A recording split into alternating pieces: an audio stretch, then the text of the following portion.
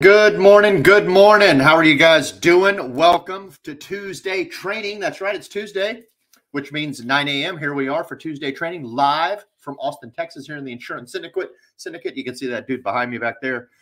Old buddy Joe Campert. Hope everybody's having a fantastic Tuesday. It's Thanksgiving week. What a wonderful week. The temperatures are here. They're cool in Austin, Texas today, man. It is a little nipply, as they might say. And I've got a pretty good little show lined up for you guys. It's going to be kind of lighthearted. We got some news. We got some stuff to talk about and a little bit of storytelling. And first, I wanted to lead off with a little bit of gratitude, man. I hope you guys caught yesterday's Monday Mindset with Luke Acree. If you did, put it in the comments below.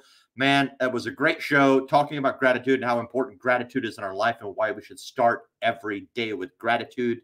I definitely believe that. And it got me to thinking about things that I am grateful for in my life. And I certainly have a lot of things to be grateful for. Anything from my house to my dogs to my opportunities, et cetera, et cetera. But one thing always rises above. And I was thinking about it pretty hard. And for a long time, if you're a man out there and you're married, a lot of times you think that that you're the leader in the family. You're the leader in the couple, right? You're the man, you're the wearing the pants, you're the one making the decisions, et cetera, et cetera. But the truth is, I am extremely grateful for Grace being the leader in our family. And I remember the day I kind of woke up and realized, like, man, she's the one running the show. It ain't me. I'm not the big talker. I'm not the big pants. I'm not the pants wearing guy making all the decisions, running the show. She runs the show, truthfully. And I'm extremely grateful for that. She's a phenomenal leader in our business. She's a phenomenal leader in our relationship. And she outworks everybody in this office, 100%. No offense to the guys over there at Redwood, but she outworks everybody. She is here bell to bell, and I am just super, super grateful for that and appreciate it. So thank you. Love you very much, Grace. Moving along, though, want to jump into some news, but I did want to take a moment, to give a shout out to our sponsor, MetaZeus. Thank you, MetaZeus, for #1 sponsoring the show. I'm grateful for you guys as well. And I'm grateful for your software, man. You've been making me money and helping me retain business. I truly appreciate it. I use this software pretty close to daily. About every 2 days, I'm taking my book of business and I'm scanning it through MetaZeus. It's incredibly easy to use. You just click a button, hit fetch data is the button that you hit, but it basically refreshes your screen, takes all of your data, and it's bouncing your book off of the CMS information, and then sends it back to you. And it will tell you, as long as you have 2 pieces of information, you just need the Medicare number and date of birth. As long as you have those 2 items, it will ping CMS. It will tell you what plan they're currently enrolled in, and it will tell you if they have a future plan. In other words, if they've made a change to start January, it'll tell you if they've made a change. And with that information, you can then go behind and work on some retention stuff. And we've saved a handful of apps already. We've also discovered people that we didn't know were qualifying for various levels of LIS already, or Medicaid even. And we've been able to go back and get them even more benefits than they were already getting. And they are super appreciative. So it is a fantastic tool. I highly recommend anybody at minimum get a demo of it, find out how it works, and get signed up, man. It's only $89 a month. That's basically 3 Medicare Advantage applications a year. I've already saved about 5 or 6 just during this AEP. So we've definitely gotten our money's worth out of it. Kick-ass tool. Definitely check it out. Hit up Evan McGuffey if you want some more information on it. We've got info in the group. But get a demo, check it out, get your book of business uploaded, start monitoring it in real time. Because if you don't, then when you have an app that gets flipped or replaced, you're not going to find out for 2 or 3 months most of the time. And then you've got to charge back, and then it's too late to do anything about it until next season. So great tool. Super happy, and thank you for sponsoring this show again, MetaZeus. And with all of that said, it's time for my favorite clip. Let's go with some news. Who's ready for some news? And you guys know how I do it. I like to talk about fraud, and we definitely got some fraud today. Check this one out. Office of Public Affairs. This comes straight from the U.S. Department of Justice. Great little website. You can find all kinds of cool stuff here. And then one of the things that I'm always looking for is press releases related to fraud in the Medicare space, because one thing that we always hear about how Medicare's trust fund is being depleted and how Medicare is overspending and so forth. And that Medicare's not going to be around much longer because it's getting depleted. Well, this is a big reason why the Medicare fund is being drained, and it's because of these fraudulent people that are out there stealing from it. And right here, as the headline says, we have a chief compliance officer sentenced for $50 million in Medicare fraud. And it cracks me up because that statement in and of itself is ironic. The chief compliance officer, the one that is supposed to be following the rules, the one that is supposed to be tip top in regards to the ins and outs of Medicare and making sure that they're following everything. And here we find out that they are being sentenced for $50 million in fraud. And if we read along, it will tell us that a Florida man was sentenced today to 4 years and 6 months in prison and ordered to pay $21.7 million in restitution for his role in a healthcare fraud and wire fraud conspiracy that resulted in over $50 million in false and fraudulent claims being submitted to Medicare. You know, if he defrauded him for $50 million, how come he only has to pay back $21 million? Shouldn't he have to pay back the whole thing? But it says, according to court documents and evidence presented at trial, Stephen King, age 45, of Miramar, I guess novels aren't working out so much lately for him, so he has to defraud Medicare instead. But Stephen King, age 45, of Miramar, was the chief compliance officer for a pharmacy holding company that fraudulently billed Medicare for dispensing lidocaine and diabetic testing supplies that Medicare beneficiaries did not need or want. This isn't the first guy or the first pharmacy group that's been doing this. There are quite a few, and it really got ramped up during the COVID times when things were getting mailed out to people more often. COVID screening tests, diabetic supplies, mail order for pharmacy items really went up during the COVID times. And it started giving all these guys opportunities to fraudulently start sending stuff out. And this guy is now sending out lidocaine and diabetic testing supplies, billing Medicare for it. But these people, number one, they don't need the supplies and they're not asking for the supplies, but he's sending them out because they're free, because they're not having to pay for them at all, the beneficiaries. Medicare's picking up the whole tab on that, and he's nailing them. So I'm with it, man. Let's, you know, I hate to see people go to prison, but shoot, man, if you're going to pilfer my business, really, which is what he's doing, when you think about it, I'm in the Medicare space. So he's out here pilfering my business for the tune of $50 million, creating problems ultimately in Medicare and problems in the longevity of what I'm doing as an agent. Yeah, I say it. Lock the dude up. Throw away the key even. 4 years and 6 months, maybe that's not long enough. But gotta find a way to get rid of this fraud that's out there. So moving along in that same kind of space, here we go with another one. Not so much fraud, but it's kind of fraud. United Healthcare faces a class action lawsuit over algorithmic care denials in Medicare Advantage plan. So this is something that people have been talking about for a bit. Obviously, algorithms and AI has really taken hold in healthcare in a lot of ways. And one of those ways is certainly through getting certain treatments approved, getting prior authorization done, things of that nature. And here we have a class action lawsuit filed against United Health Group. If you're not already aware, United Health Group is the 500-pound gorilla in the Medicare space. They are the #1 insurer of probably everybody, but definitely senior citizens or Medicare beneficiaries. They do more business than the top 3 next carriers combined. Aetna, Humana, Blue Cross are the next 3. United Healthcare does more business than those 3 carriers combined. So it's to see them getting in trouble is it's a little alarming to me, I guess, because they should be definitely the ones doing it right. But it says here that a class action lawsuit was filed Tuesday against United Health Group and a subsidiary, alleging that they are illegally using an algorithm to deny rehabilitation care to seriously ill patients, even though the companies know that the algorithm has a high error rate.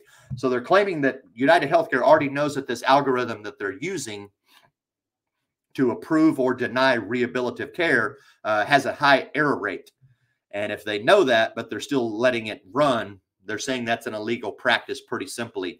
And it says that internal documents revealed that managers within the company set a goal for clinical employees to keep patient rehab stays within 1% of the days projected by the algorithm. But the fraudulent scheme affords defendants a clear financial windfall in the form of policy premiums without having to pay for promised care. So pretty simple here. The elderly are prematurely kicked out of care facilities nationwide or forced to deplete family savings to continue receiving necessary care, all because an artificial intelligence model disagrees with the real-life doctor's recommendation.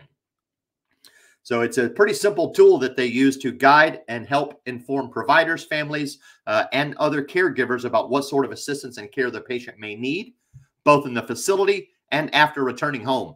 Coverage decisions are based on CMS coverage criteria and the term of the member's plan. The company added that the lawsuit has no merit and we will defend ourselves vigorously. So they're not complaining about it, but certainly other people are. There is a large class action lawsuit against them, and that lawsuit further alleges that United Healthcare knew that the algorithm had an extremely high error rate and that it denied patients' claims knowing that only a tiny percentage, 0.2%, would file appeals to try to overturn it. The complaint alleges the algorithm, dubbed NH-Predict, has a 90% error rate, basing that calculation on the percentage of payment denials revised or reversed through internal appeals. So pretty blatant inaccuracy if it's really 90%. So that's pretty nasty there. We're seeing them go up through a class action lawsuit. And here it even gives us an example. The plaintiffs leading the class action lawsuit are the families of 2 deceased Wisconsin residents, both of whom had Medicare Advantage coverage through United Health. In May of 2022, Gene Locken, age 91, fractured his leg and ankle and stayed in a nursing home for a month with no physical therapy to allow his injuries to heal. After his doctor then approved Locken to start physical therapy, United Health and NaviHealth paid for only 19 days of therapy in the nursing home before saying Locken was safe to go home, according to the lawsuit.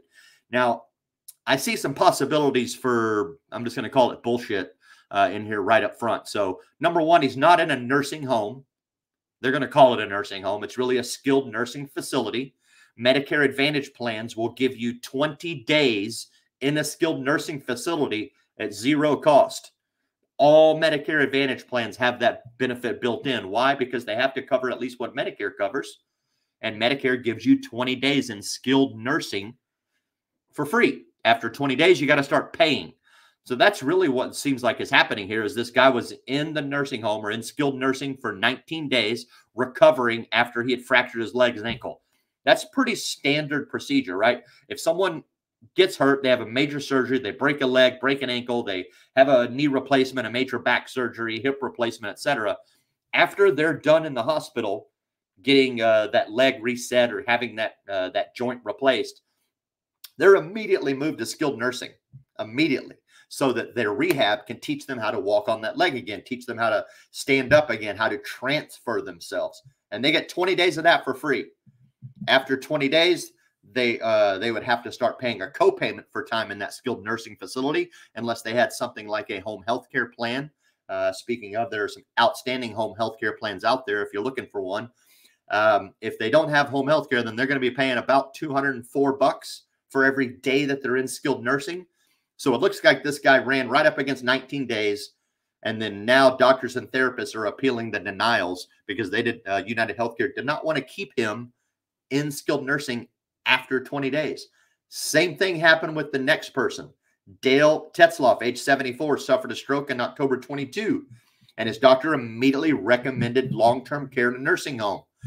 Now, long-term care is not covered by Medicare. Long-term care is not covered by Medicare Advantage plans.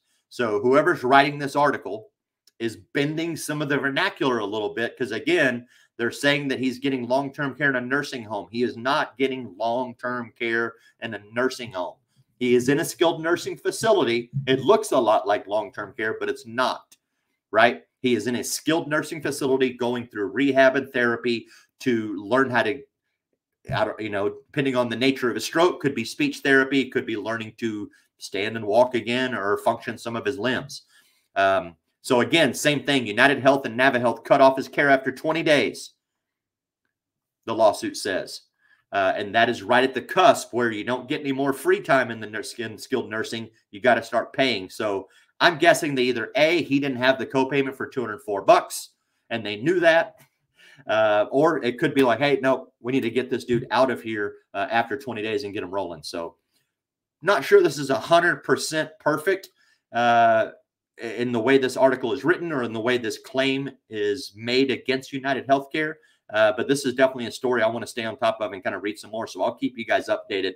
I'll throw this in the group if you want to check it out and read some more. But it looks like really what's going on is these people are just running through their free time that they get for skilled nursing, and then they're getting moved out after that, which I can't say that that's not necessarily pretty standard. So is what it is. Moving along, we got some more Medicare news for you guys. This one is from Humana, or not from Humana, but this is out of Health Payer Intelligence. And it says that Humana's value-based care plans have improved health outcomes for MA members.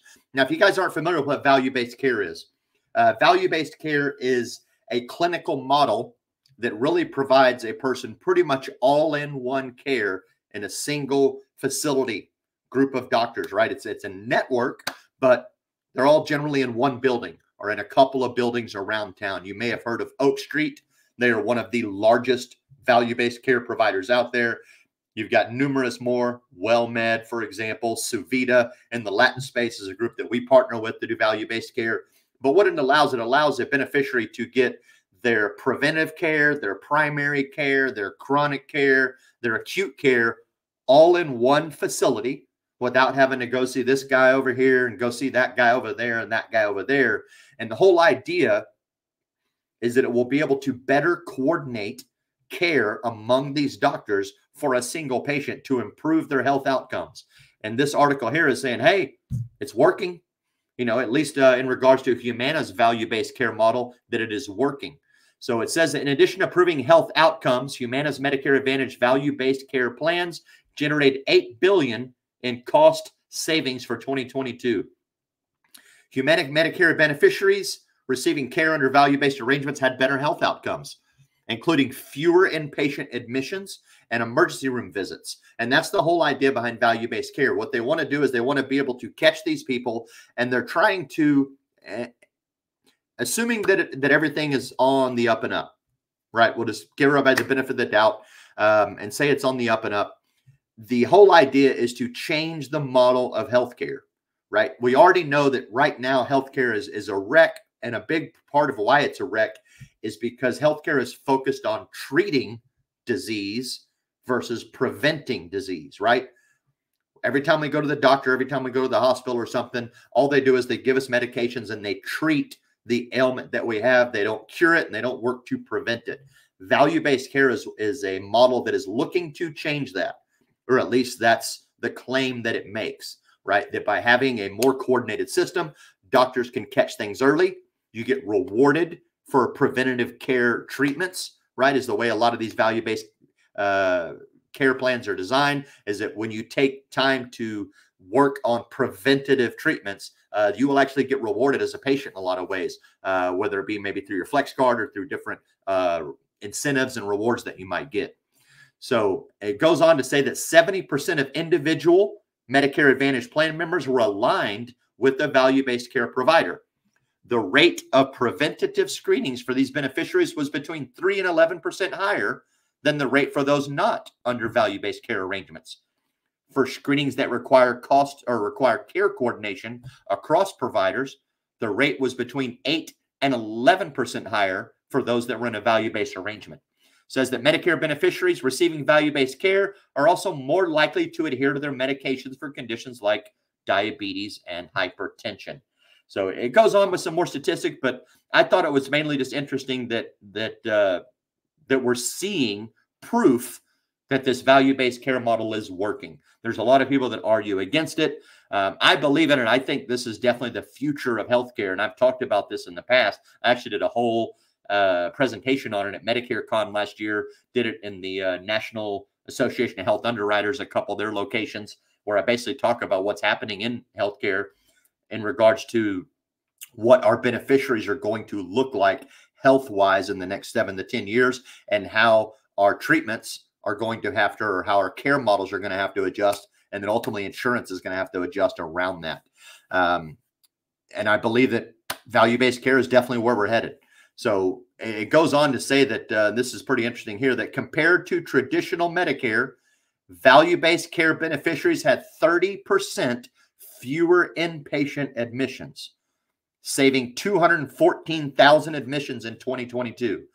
Compared to non-value-based care Medicare Advantage beneficiaries, there were 7.1% fewer admissions. So it is definitely helping keep people out of the hospital through good preventative and chronic care treatment. So kudos to value-based care. I'm a big proponent of it. And if you're not out there familiar with it, I would get familiar with it. Find a local value-based care clinic that's in your area.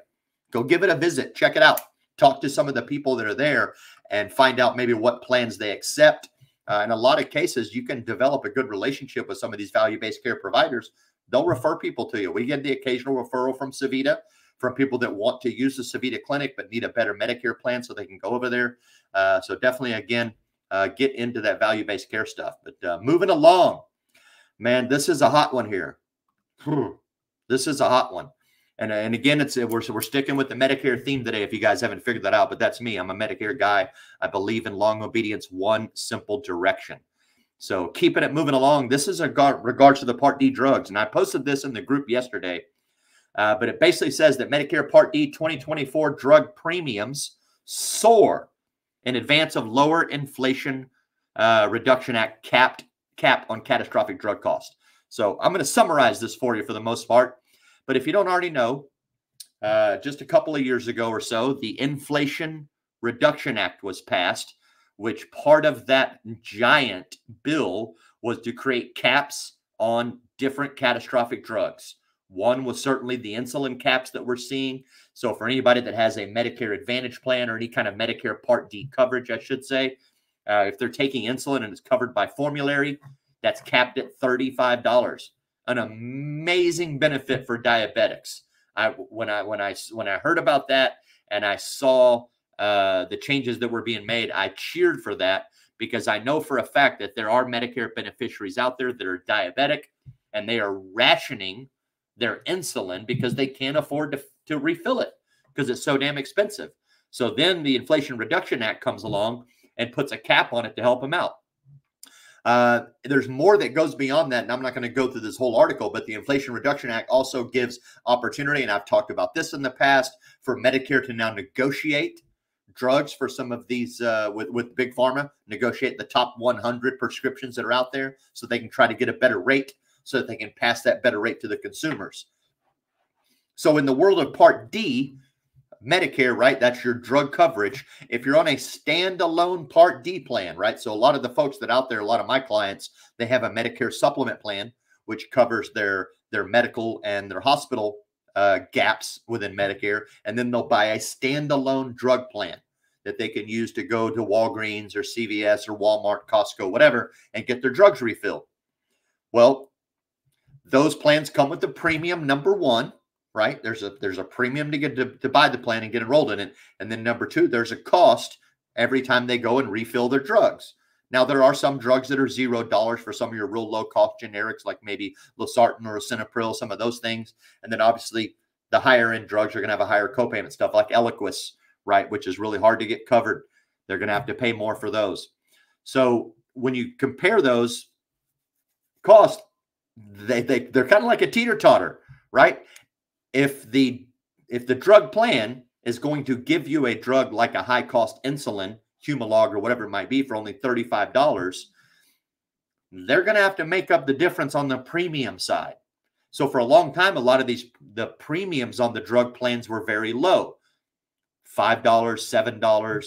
Now we've got a zero-cost drug plan that's out there. And I'm a little leery of it because I feel like, just like Justin Brock said in one of his posts, that this is probably a data grab for WellCare going after this $0 drug plan.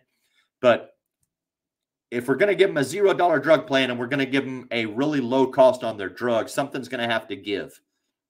And this is definitely true. One of my clients was recently paying $24 a month for his drug plan, and it was covering his drugs just fine. He got prescribed a couple more drugs, so he had to relook at his plan. And now, in order to get him a good price on his refills, where he can actually afford to go refill his drugs at the pharmacy, he had to enroll in a plan that's $108 premium. $108, that's a really tall premium on a drug plan that's out there. But when you look at the math, that's the plan that gives him the best cost annually, including premiums and refill costs.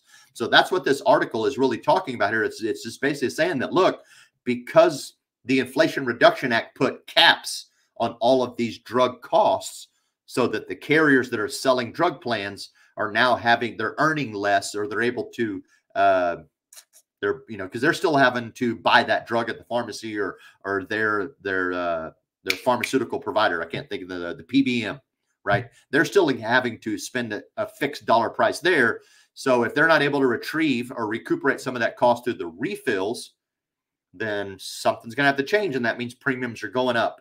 And we are seeing premiums go up, right? It says on average 42 to 57% more in 2024 compared to 2023, right? So we're seeing plans that are 40 to 60% higher in premium, and it's going to get likely even worse next year.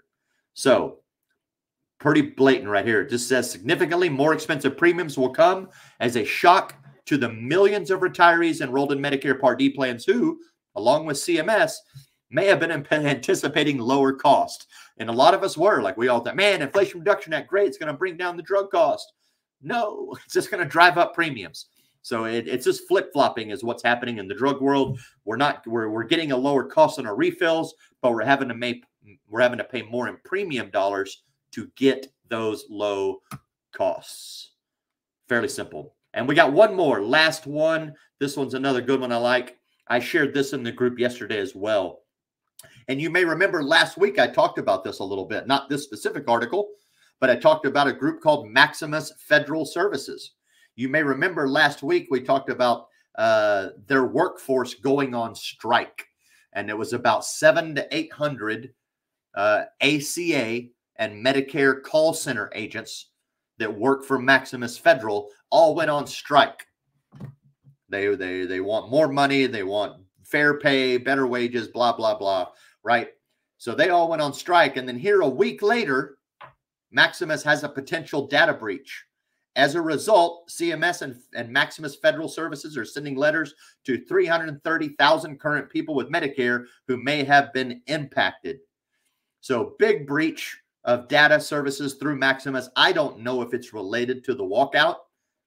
I mean, doesn't take a lot to kind of draw that conclusion, though, right? You maybe got some disgruntled employees. They're not happy with the way Maximus is taking care of them as employees. They're not giving them the right benefits, not giving them the right hours, not giving them good pay in their belief. So they all walk out, and then who knows? A couple of them maybe have the passwords, have the codes, have the logins, and then boom, they let something out and they make a big data breach. I don't know if that's connected, but it does seem a bit bizarre that 2 times in a week, not only do they get a walkout of their employees, but then all of a sudden they have a big data breach.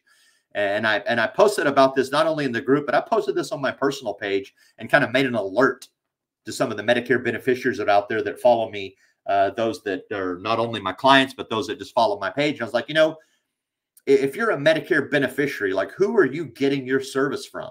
Who are you trusting as your agent with your health to help you with your healthcare choices?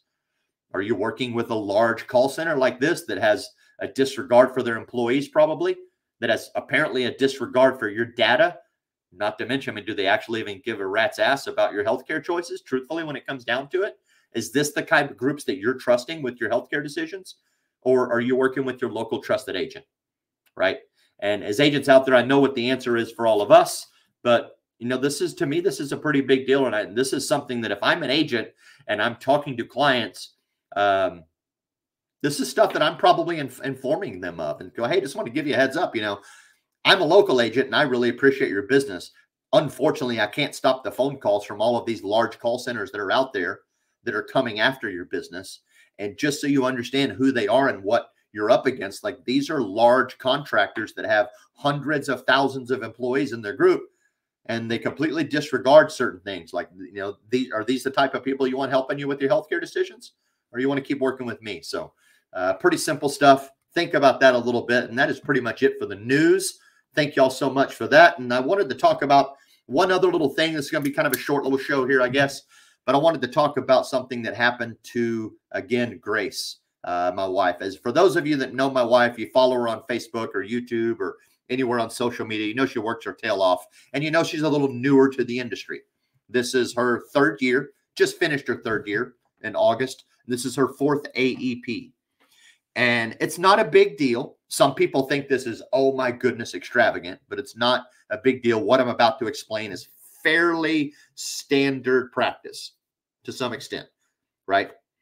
So she was recently terminated by an insurance company, not for cause. She didn't do anything illegal. She didn't do anything fraudulent. She simply was writing nothing but guarantee issue business. And when I say guarantee issue, I don't mean guarantee issue through like loss of coverage or through some other dire means where someone who is definitely sick or ill, she's able to slide in through a guarantee issue rule. Our business model focuses on people that are turning 65, right? We specifically go after people that are brand new to Medicare, never been on a Medicare Advantage plan, never been on a Medicare supplement. They are brand spanking new. They need education. They need some hand holding, and they need certainly good health care. So when you are targeting that group, when it comes to writing them Medicare supplement policies, you don't need, there's no underwriting. They get guaranteed issue. So for the first 6 months that someone's on Medicare, they can choose any Medicare supplement policy they want, plan A, B, C, D, F, G, whatever, right? With the exception of some macro rules. Don't get too tedious on me there. But they can basically pick any plan they want with no underwriting, no pre-existing condition clauses, no wait period, instant, right? Now, by state law, carriers have to follow that rule, and they have to provide that 6-month open enrollment window and accept that business. But they don't like it. Well, I mean, if you're out there and you understand the world of insurance, you understand that every insurance carrier out there is playing, they're all gambling. They're playing a game of edges and a lot of thin margins, right? They're trying to retrieve premium dollars. They take those premium dollars and they invest them somewhere to make more money with them.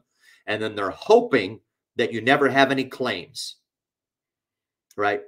And if you do have claims, then obviously they've got the money to pay them. But they're playing a little gambling game. And hopefully we can get more money in than we're putting out. And we can use those investment dollars of our premiums to earn even more money for our company so that we can grow and increase our financial rating and et cetera, and make sure that we're solvent for the people that do need claims. That's the first game they're playing. And that's why they have underwriting, right? So any care, and this is true in the P&C world, right? True in the life world, true in the health insurance world where you can't underwrite products. But that's why there's health screening that they want to verify and say, hey, this is the type of business we want. This is not the type of business we want, right? If you're a truck driver out there in the P&C world and you have a couple of marks on your driving history, I mean, you're going to have a tough time getting really good insurance. Same thing in the Medicare space. If you're someone out there that's sick or have some major health conditions, like you're going to have trouble finding a Medicare supplement policy that will accept you.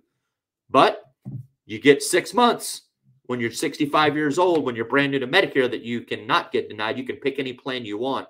And for people that are unhealthy and do have some medical situations, that is a lot of times the one time that they can get it right and get the best coverage that they'll ever get. Because if they don't, after that, they probably can't pass underwriting after that first 6 months. So that's our target market. Not that we're trying to purposely get people in under the radar with no underwriting.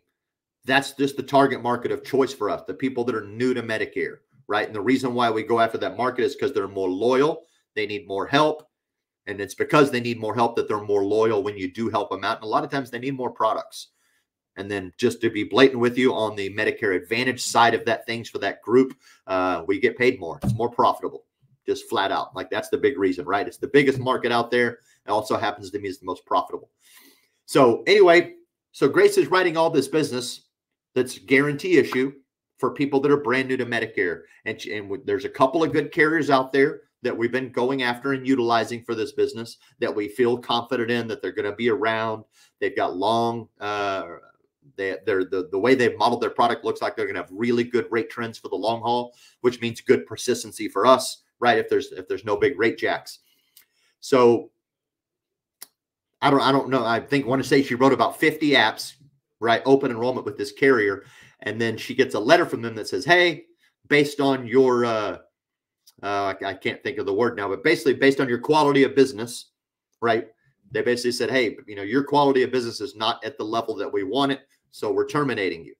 And she was baffled about it. She's like, I don't understand. What am I doing wrong? Am I doing something wrong? Why are they targeting me? I'm like, they're not targeting you. I was like, this is standard, right? All of these insurance carriers are trying to protect their claims, their book of business, right, to keep it solvent as they can. So I said, chances are, you wrote about 50 apps that are all open enrollment. There's no health qualifications on them. So all these people are immediately approved with no pre-existing condition clauses, no waiting period.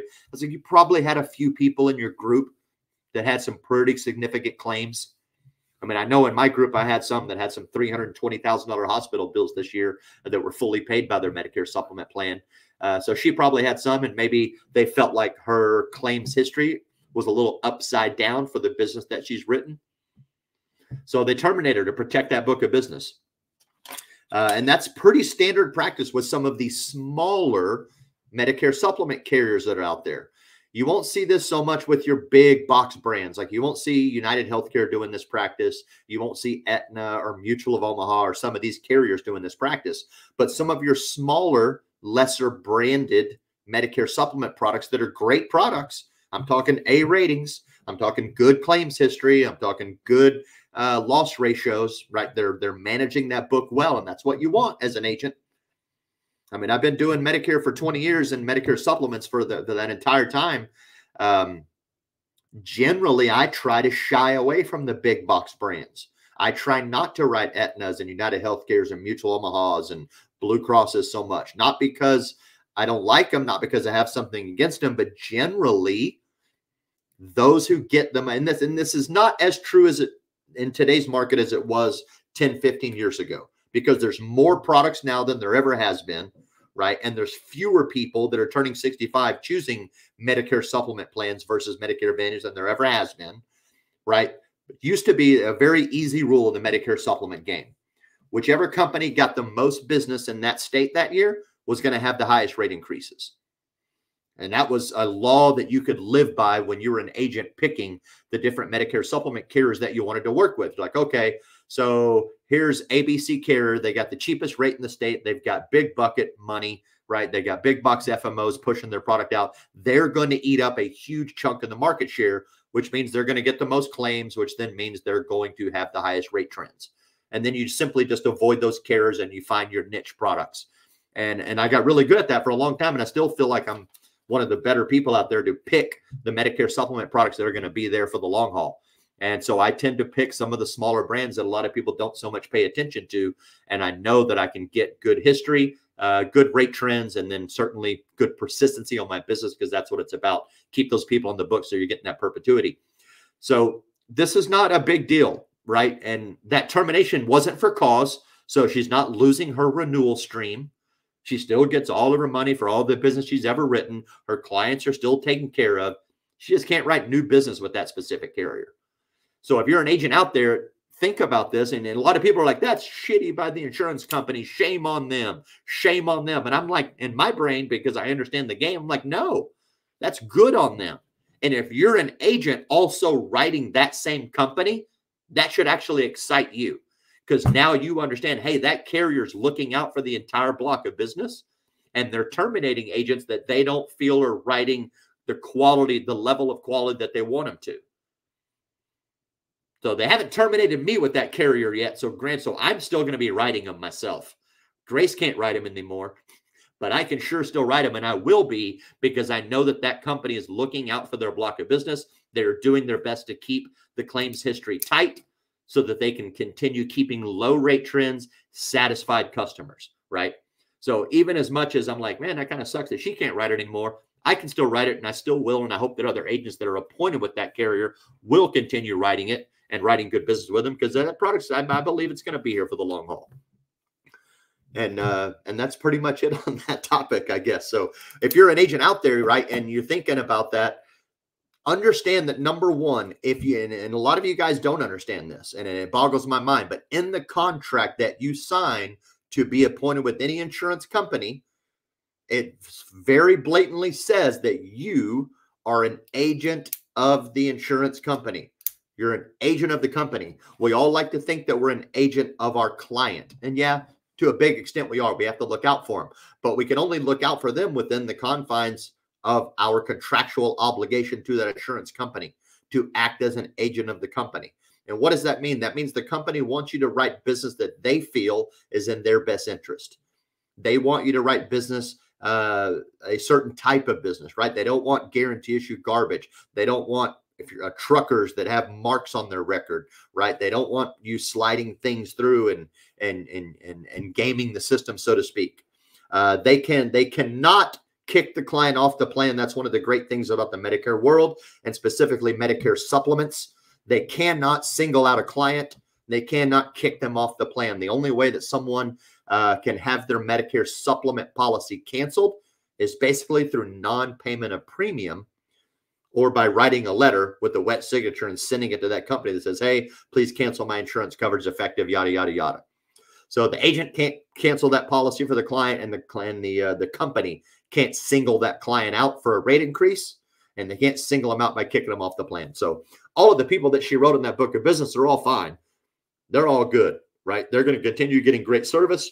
They're going to continue getting their claims paid, and they will not see any abnormal rate increases singled out to them, right? The entire group, the whole block of business might get a rate adjustment, but chances are, if this carrier is doing what they should be doing and protecting that book of business, then ultimately that book's going to stay pretty clean overall, and those rate trends are going to stay much lower.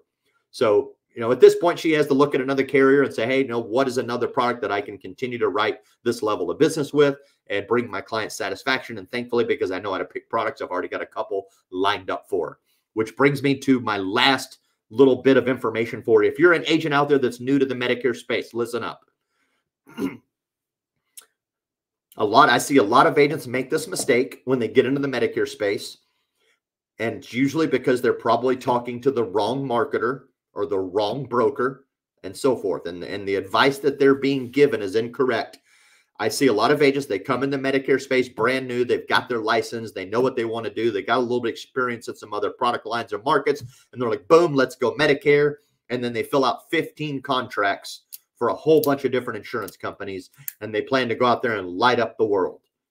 And most of the time you'll see agents that do that either A, get themselves overwhelmed and frustrated early, or never really service any of those carriers that they contracted for.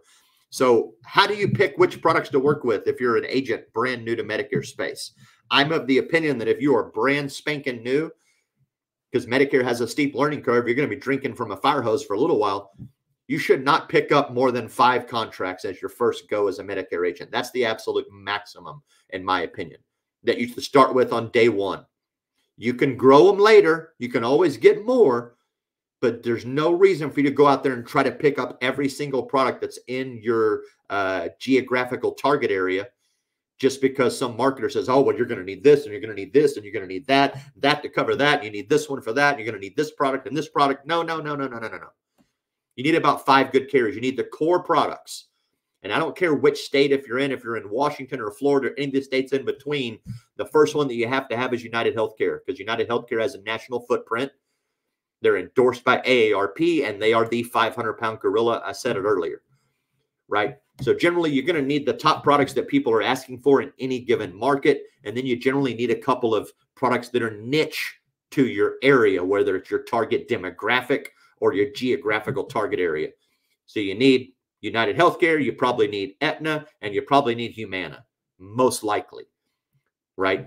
Just about any given state in the union, those are going to be 3 of your top carriers. If you look at the business that is going in the Medicare space, I would say probably about 75% of it, maybe even 80% of it is going through those 3 carriers. There'll be a few states that have exceptions, of course, but for the most part, on a national kind of footprint, Those 3 carriers get about 80% of the marketplace. After you get those 3, then you got to look for a couple of products that are specific to your area. Are you in an area where Devoted is hot? Are you in an area where Blue Cross is hot, or Anthem is hot, or maybe Providence or WellCare or whatever the product might be? Because there's a bunch of different products out there. And then when it comes to looking at Medicare supplement products, a lot of, and certainly the products that I've already labeled, United Healthcare, Humana, Aetna, not only do they have Medicare Advantage products, but they also have Medicare supplement products. So you're immediately picking up both sides of the fence just in those 3. And then beyond that, maybe get you a couple of rate warriors. Find you a product that just has the damn best rates in your state. Pick that one up if it's available to you. And then maybe look for a product that has a little extra underwriting wiggle room. It's a little more lenient than the other ones. When you got someone that has some ailments and you got to get them through underwriting, boom, you got that niche product. And that's your 5. You don't need anything else to start with. Once you get your legs under you, then look for the gaps in your portfolio that you're like, okay, I need a good hospital indemnity product that I can plug in. I need a good cancer product. I need this other Medicare Advantage plan that I'd overlooked previously, but it's coming up more and more in my marketplace. You can always grow your portfolio, but you should never start, in my opinion, if you're brand new to the space, with more than 5. And just and learn to pick them, right? If you need some help figuring out your Medicare portfolio, give me a holler. There's plenty of quote engines out there that you as an agent can get a hold of, and you can look up the market, find out what's going on in any given area, see the data, see the analytics, and go, oh, these are the products I need because they're the ones doing most of the business.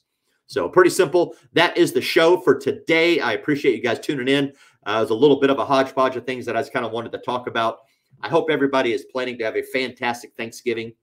I'm excited for you to start T65 soon too, Facebook user. So if I can help you, just give me a holler anytime. I'm here in the group. Look me up. But Thanksgiving is right around the corner, man. I hope you guys have a great one. I am going to be traveling out of town for a couple of days. And I'll just tell you this right up front. Wednesday, Thursday, Friday, I'm going to be off the grid, off the map. Don't call me. Don't look me up. I'm turning my phone off, and I'm just going to go out and work. We rented a cabin somewhere out in the woods. I'm not even sure exactly where we did it. My sister rented it. So we have a cabin in the woods. Sounds like a horror movie already. And then we're all just going to go camp, and they're glamping, I guess, in the cabin in the woods, have a little private Thanksgiving, and just kind of chill and get off the radar for a little bit. So for the rest of this week after today, you will not find me because I'm going to be in hiding, and I might resurface sometime around Saturday.